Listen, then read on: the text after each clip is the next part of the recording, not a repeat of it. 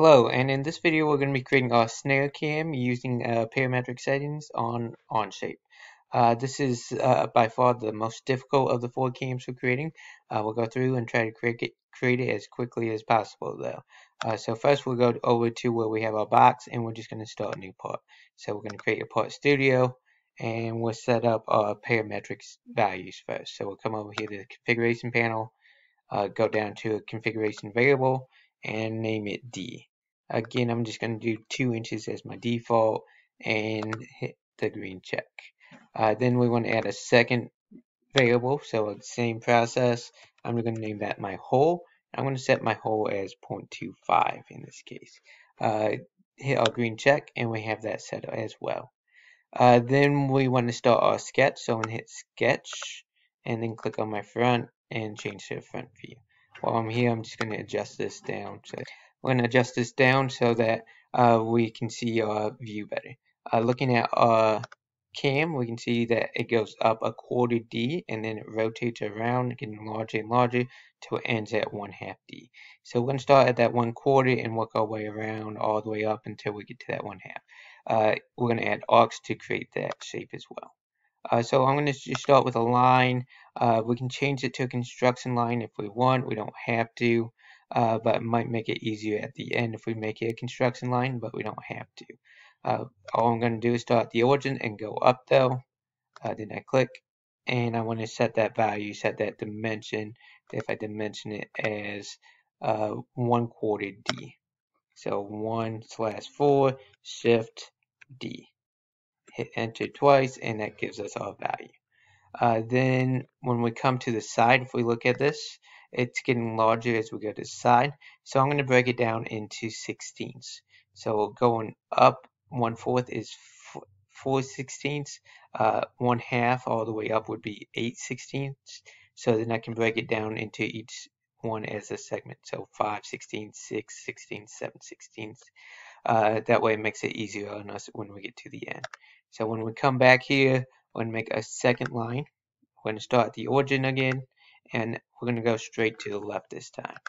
We set that point, and then we need to dimension it. So I'm just going to hit dimension and pull that way down so it's out of my way. And this time it's going to be 5/16 times shift 8 D.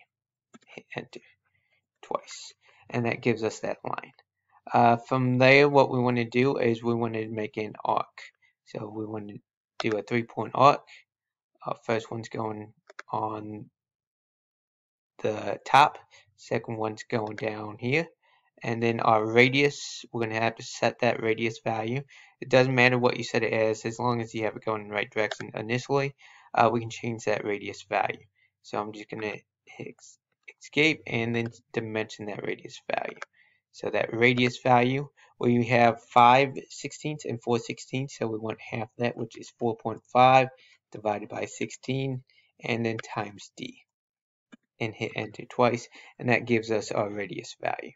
We're going to do that same process all the way around. So I'm going to start another line straight down. This time it's going to be 1 greater. So I'm going to hit escape and then dimension. Click on my line. I'm going to bring it way out so it's not in the way. And the last one was 5, so this one's going to be 6/16 times D. Hit enter twice, and that puts our line down in place. Again, we're going to do an arc, 3-point arc. I click on my first point. I click on my second point.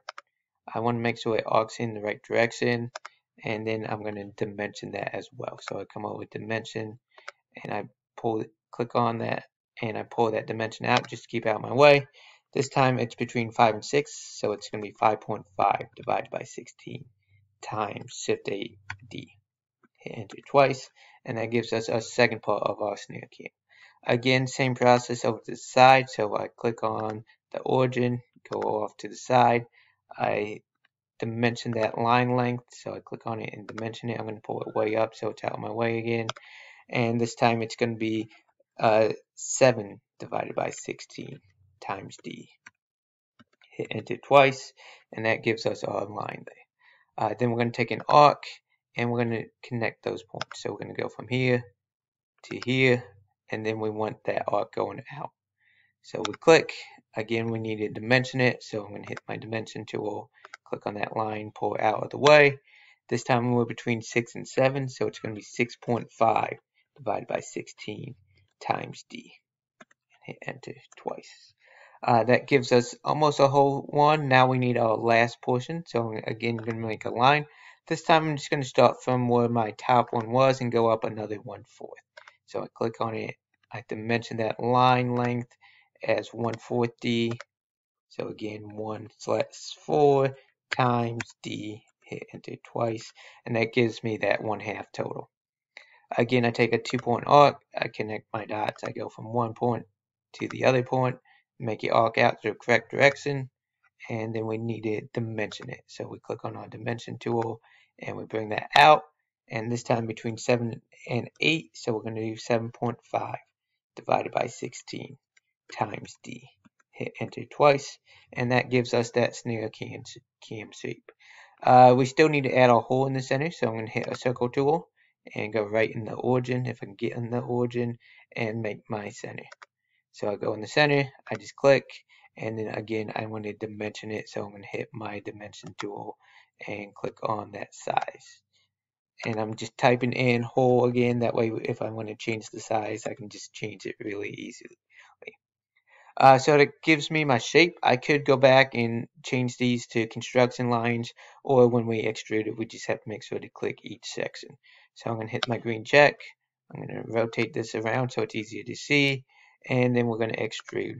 And we need to click inside each section so we extrude the whole object out. Again, this time I'm just going to do 0.25 as my extrusion depth and hit my green check.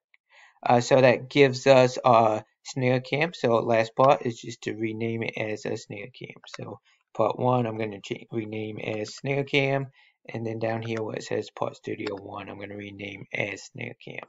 So change that to snail cam. And that gives us our snail cam. Hopefully this helps. Again, take your time, slow the video down to help you create the whole thing at one time. Otherwise, good luck.